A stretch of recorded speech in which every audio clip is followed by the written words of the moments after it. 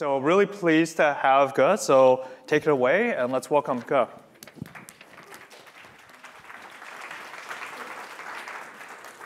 Thank you, Percy, and thanks to all of you for having me.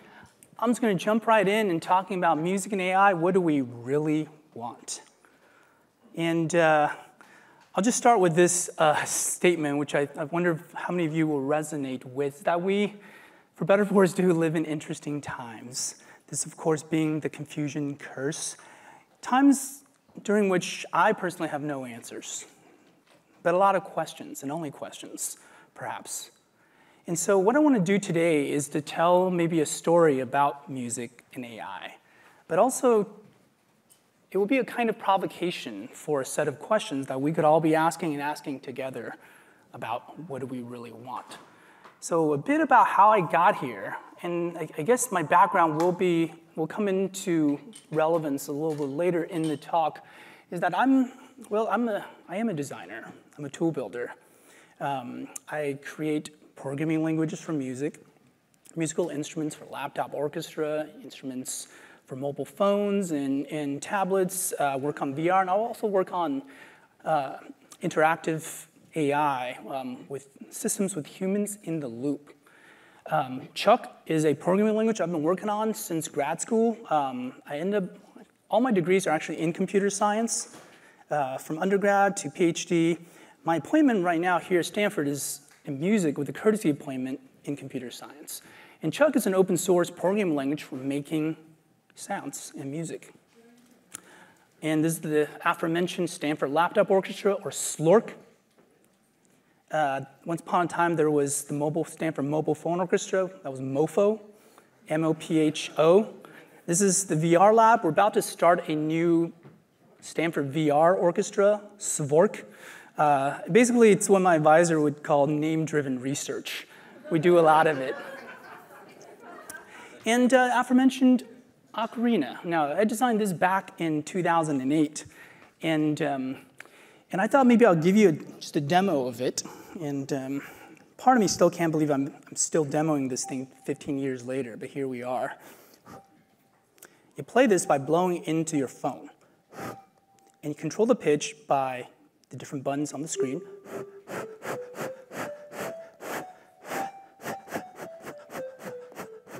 Accelerometer controls vibrato, right?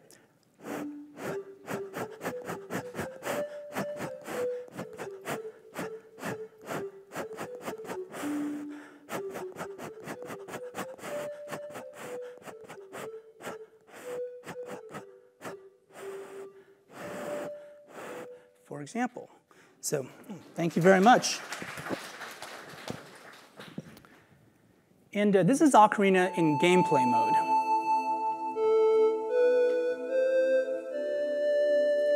It's audio, it's visual, it's interactive. The circles are run down the middle of the screen. Those are prompting you as to how to play the next note. Right?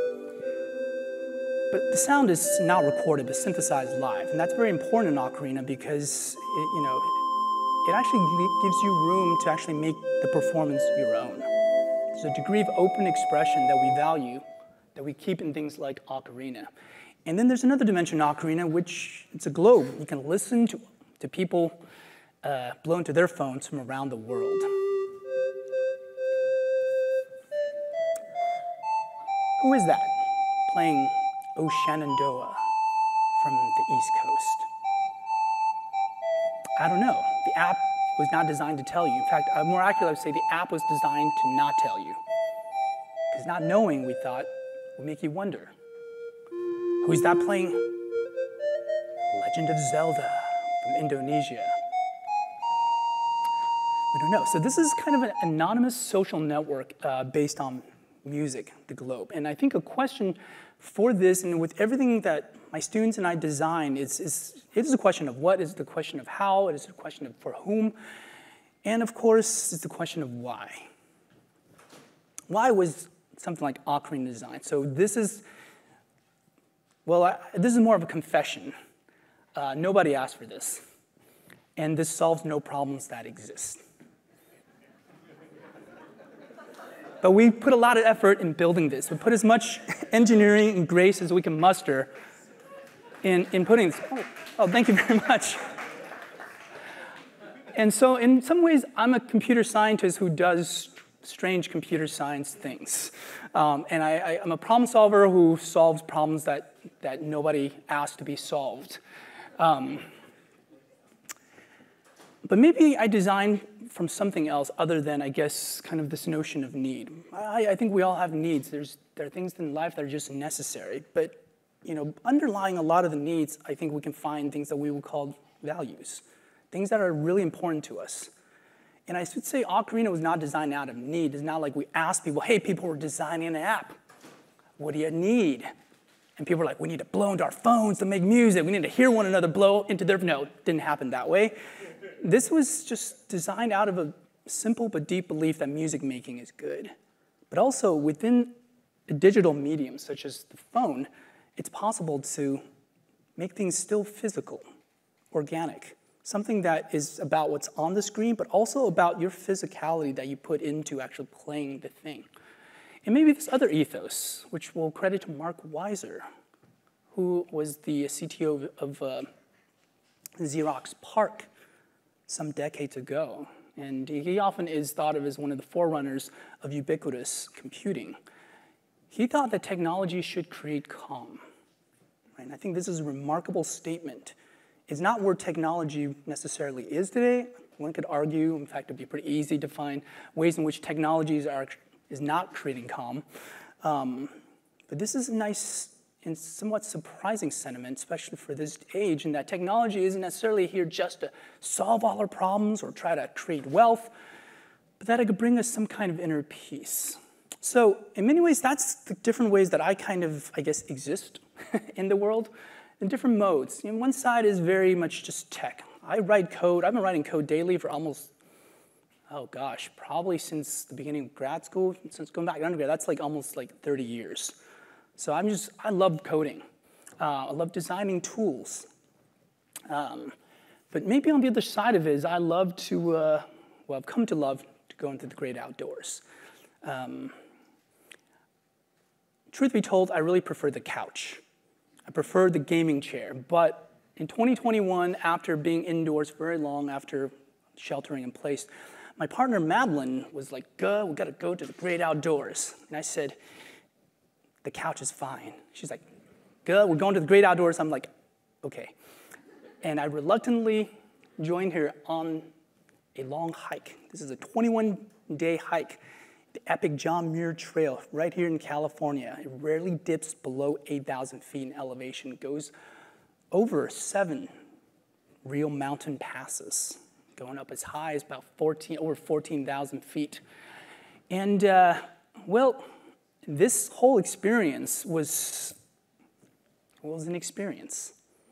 Showers, those are not an option. Mosquitoes, those are not optional. Right? And there were moments of great sublimity. Not a lot, but a few moments. Like when we got to Evolution Lake after a day of getting ourselves up Muir Pass, a very, very arduous climb. And then there was a thunderstorm we tried to outrun, but failed. I met more mosquitoes than I ever have in life at Wanda Lake. Everything all kind of settled by 5:30. The sun came out and there was a double rainbow. That was sublime. Now, I did think for this thought experiment, say, if you had dropped me, like airlifted me, and just helicoptered me into Evolution Lake, would I still feel the same? And I think the answer is no. So these rocks that I complain about, because they hurt my feet every day for 21 days, they're going to come back later in this talk, because it has to do with where I'm getting at. And by the way, it does remind me of memes such as this one. So not long ago, y'all remember when the internet was an escape from the real world? Y'all remember this time? Today, some might argue the real world is an escape from the internet. We live the high-tech existence, and this was trying to be low-tech, but life maybe could be high. And the other side to me is just using the tools we make to make art. and to help other people make art. So kind of creating and making art is part of just who I am. And all of that is just part of life, which I don't see as that differently from work, from play, and I feel very fortunate that I could say that.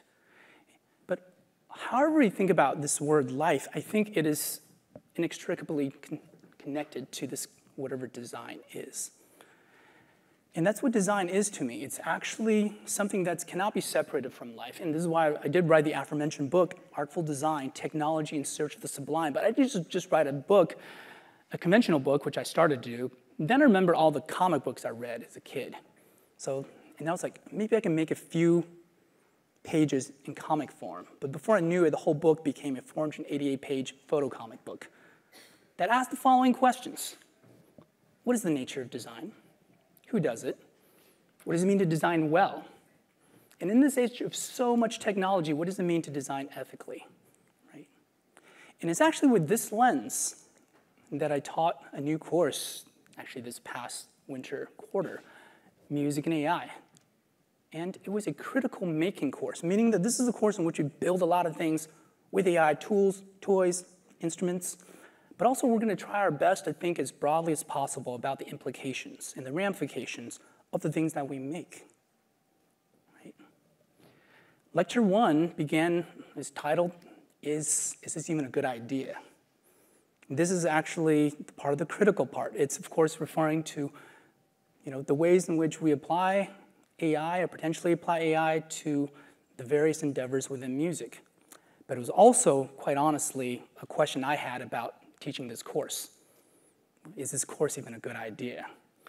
And right off the bat, we said, in this course, answers are great, but questions are greater. Because answers are an endpoint. But a good question, now that is continually generative.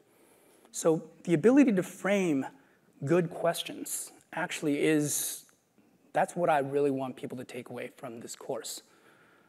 And as James Baldwin once wrote, the purpose of art is to lay bare the questions that have been hidden by the answers. And with something like AI, I feel like that's triply true, right? You can go into Mid-Journey and just prompt, and you can make something that's way better than I could ever hope to draw, I guess.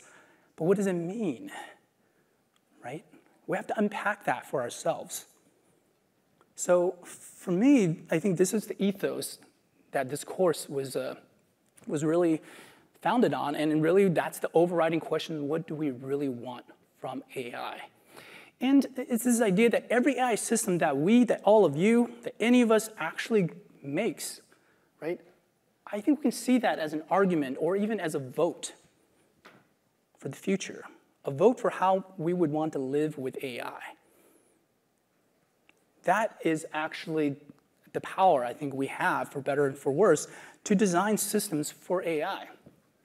And also in the class, we tried hard to question the foregone premises, not foregone conclusions, but foregone premises, assumptions that we make about AI that we maybe need to take a step back and re-examine. Things like anything that should be automated, anything that could be automated should be automated.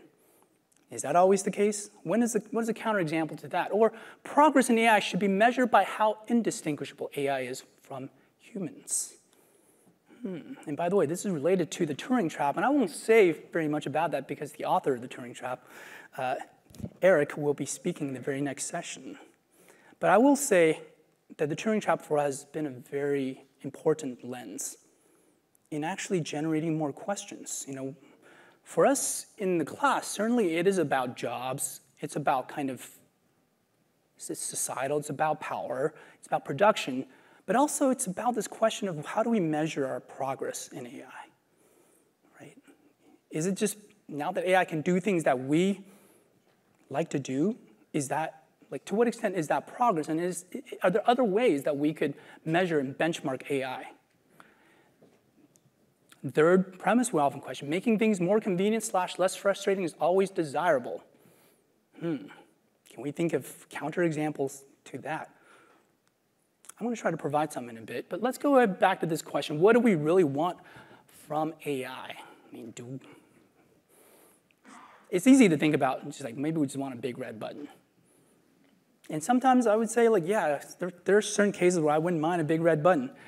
But there are other cases where I want something different, something more. And just think about all the ways you could potentially interact with instruments. It's just a small subset of things you could do. You can press, you can slide, you can twist, you can turn, you can shake, you can pluck, you can bow, you can pull, you can strike, and much more. So what are the different interfaces we can actually have with this? So with this, I'll show you some of the student work and give you a sense of how we think about this. And students, by the way, came from all kinds of different backgrounds, but I feel like we all had one thing in common, all of us, whether you're from music, computer science, and even including the instructor. I think we all realized we had some form of AI FOMO. Oh yes. Do you have AI FOMO? This question, by the way, only works inside Silicon Valley. I've given this, not this talk, but many talks like this where I try to ask, how many people in the room make AI FOMO? Expecting most of the hands to shoot up as they would in like, it'd be like 10% maybe. You even know what I'm talking about. People are like, what am I missing out on? But here at Stanford, here in Silicon Valley, it feels like AI FOMO is quite a real thing. I mean, an example is my grad students would come to me and be like, hey, Ge, should I have been taking deep learning courses the last 3 or 4 years? I mean, I didn't want to. I just wanted to make my music. But now I feel like, am I going to get left behind? And that is AI FOMO. And it was AI FOMO that I even taught the class because I was like, well, hey, should I be teaching class on AI and music? Maybe, why not just do it? So I actually went into class knowing that I had some trepidation and fear of missing out. Anyway, 3 homework assignments and a final project. I'll show you just a sampling of each. First one is to make a kind of a human-guided poetry semi-generated tool with sound and time. So here's an example. This is actually using just a pretty standard dictionary of 400,000 terms arranged basically by similarity. But in this case, Andrew is actually navigating this high-dimensional space with an interface and controlling. What does this mean? I have no idea. What the heck is goten? Let's see. Moving up. Wanshen? What does it mean? I don't know, it's poetry. But it's sound, it's image. Now there's a beat. Okay, I can get with this. And you keep going. This thing gets really kind of like unhinged. Especially when Susan Reamer at bulbsun.com. Because she's in this dictionary too. Okay, what does it mean? I don't know, but Andrew made this and he was performing it. There's something to that. And maybe this is our way of saying maybe there's a lot more to AI than generative, because it always has been. And we think about tools, and we think about oracles. We think about when we want oracles and when we want tools, and thinking the two are actually not the same. There might be a world of difference. There is a world of difference between oracles that just tell you, presumably, the answer, and a tool that you have to learn to get good at using. You have to put time and effort into learning. Another assignment was called Weckinator Your World. It reads, in this programming etude, you're to use Weckinator to create 3 interactive AI utilities toys in your everyday life. These don't have to be useful. In fact, whimsical is good, absurd is good, playful is wonderful. Weckinator is a framework created by Dr. Rebecca Febrink, who is, to me, she's one of the world's expert on AI, human-computer interaction, and music. She teaches in London, and she is the author of Weckinator, which is an interactive machine learning framework where you can kind of teach and map interaction and map interaction by example. Here's a simple example that, well, this is WaveBot. That's all it does. In many ways, sometimes she would still to this day, I think, speak of what I've heard as the small data mindset, right? What is a small data? Well, this is a rhyme I made up for class that I'll ask my students to repeat. You can do a lot with a lot of data. You can do a lot with not a lot of data. It kind of flows, right? You can do a lot with a lot of data. You can do a lot with not a lot of data, right? To say, like, actually, a lot of data can be very useful, but there are ways to be creative with not a lot of data. So here's some examples. Here's Matt's social commentary.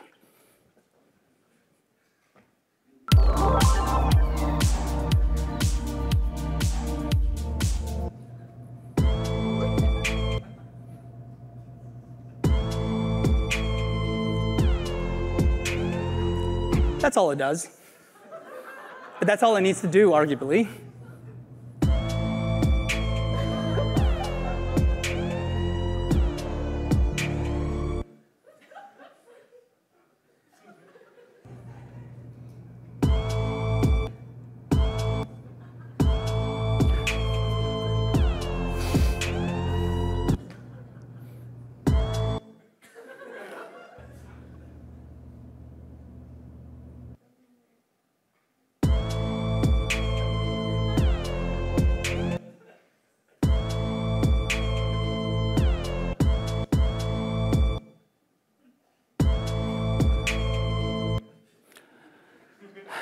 So students have to write up reflections, and this is what Matt wrote.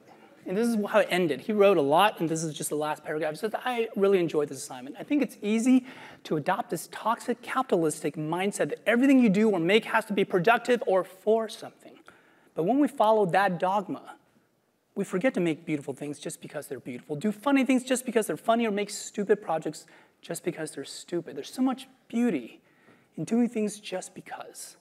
It was nice to take a pause in life and make something just for the sake of making it, and for a grade, but that's more of an afterthought. Here's Angela, speaking of body-based interfaces.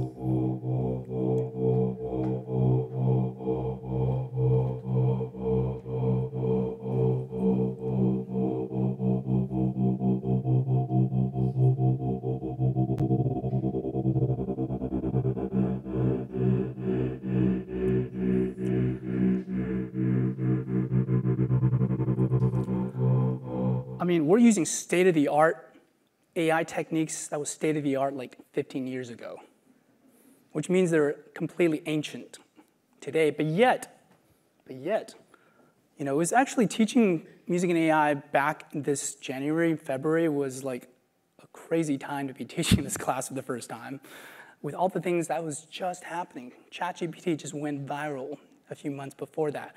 Somewhere in the middle of the class, Music LM released, and like the people who are actually working on AI-based synthesis, right?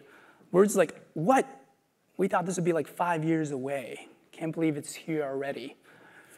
But we just couldn't for the life of us not figure out, maybe we will, but we can't figure out how to use these larger systems to make the things that we want to make, because the things, I mean, how do you use LLMs to make something like this? This is hand synth.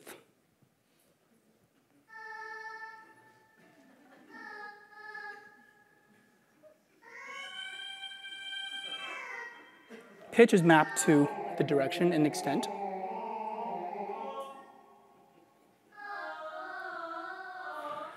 Yeah, so what do we learn from all this? Some things.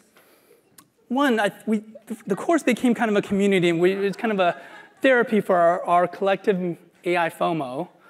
It was also running commentary about AI and AI education in this time. And maybe it's especially at Stanford, right? And we concluded that, you know, it's not really about intelligence. Not really. You know, as faculty, we have a saying here about our students sometimes behind closed doors. It's not that scathing because it just goes smart in, smart out. Because there's not a single person on this campus who's not smart. Everybody is super smart and intelligent. But if not intelligence, what might this be about? Well, intelligence we could define in artificial intelligence or any other context. We could say intelligence, working definition, might be possessing the means to achieve what you desire. Let's work with that. Let's just put that as a proposition out there, is what intelligence could entail. But this other word, wisdom, is something we could then define as the capacity to critically evaluate your desires in the first place, and the means that you would have to achieve your desires. Right? This, I think, is the hidden the thing that is actually unseen, that is invisible, right? Intelligence is actually very upfront, noticeable, visible, but wisdom is hidden. And so, the way I think you try to be wiser is to actually, among other things, frame the questions and to use that question as a lens to see what's happening all around you in the smallest of details. And at the same time, I think it's okay for those of us who are having a crisis of faith about the current times, about AI, about what we're going to do as academics, for example. I think it's okay, because I'd rather be in crisis. I'd rather even be jaded than to be complacent. And I have to ask the following questions, right? Just what if the whole point of music, of art, is that we make it? Think about that. Have you noticed? I think, maybe we have noticed, some of us anyway, that the people doing a lot of the AI research work, or the people that are excited about music and AI, aren't musicians or artists, right? And all the artists I know and can really respect, I guess I'm here as a kind of emissary, though nobody appointed me ambassador, but I'm going to try to play that role anyway. And I said, I think all the artists I know don't want generative AI, actively don't want it. And I don't want to speak for everyone. There are those who maybe are willing to try. I'm certainly willing to try. And the reason I think a lot of them don't, this is my take, is that it's not the fear of being just replaced, but because the reason for being replaced is that the system we're in might be just okay. It isn't looking for good. It was never looking for good. It's just looking for good enough. Good enough to monetize, right? And in that world, we would get things that are serviceable enough, right, out of our tools, but the sublime is going to be in shorter and shorter order. The things that really make us feel and make us question. And I wonder, are we entering in this early chapter, and we step into this new chapter of generative AI, in the history of AI and technology and of humankind, I would say, are we entering an age of generic, right? Where the serviceable supplants the sublime. And I have to remind you, because I am part of the leadership here at HAI, that third tenet of Stanford HAI is all AI applications should augment human capabilities, not replace humans. What if, and this is another big one, what if being confused and frustrated is an essential part of learning, and learning anything? Think about the things you really are glad you learned and how difficult and frustrating and confusing that was, right? I talk about type 1 and type 2 suffering. It's kind of like type 1 and type 2 fun. What are those things? Type 1 fun is the thing you're just having a great time in the moment. Type 2 fun is actually you're miserable in the moment.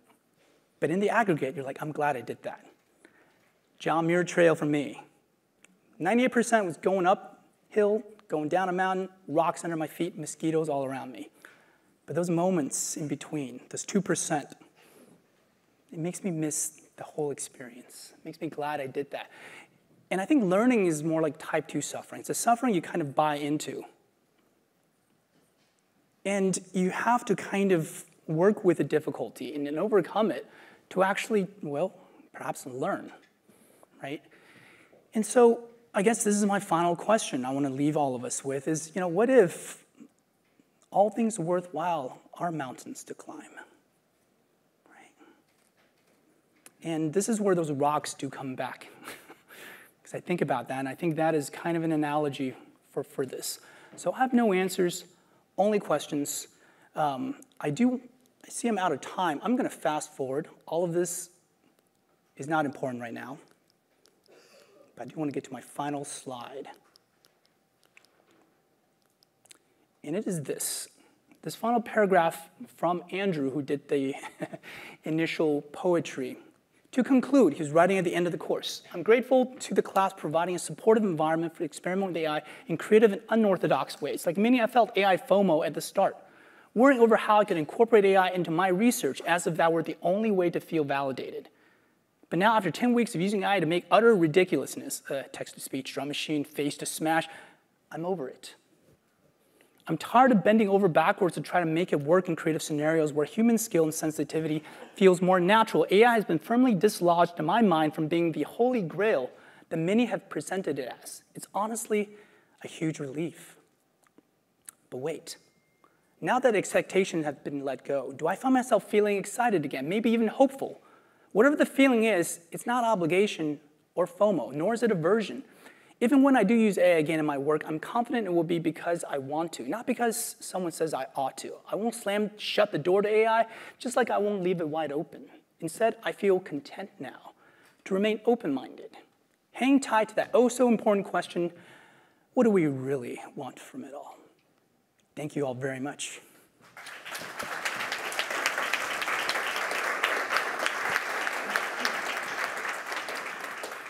Wow, that was a very cleansing talk. It's meditative. We have time for maybe one quick question, then we should move on. Yes. Thank you so much. I think I want to make myself voice for everyone. Thank you for unpacking so many important connections between creativity, love, feelings, ideas, and technology. I've admired you for 15 years. I was one of the first ocarina players. And there's one part of that story that I want everyone else to know. A year after the app was released, I heard Steve Jobs talk about the Ocarina app. And Steve said, it was first when I saw the Ocarina app on the App Store that I realized the power of this App Store and the kind of creativity that it will unleash globally. So thank you for what you've done and for what you continue to do. Thank you.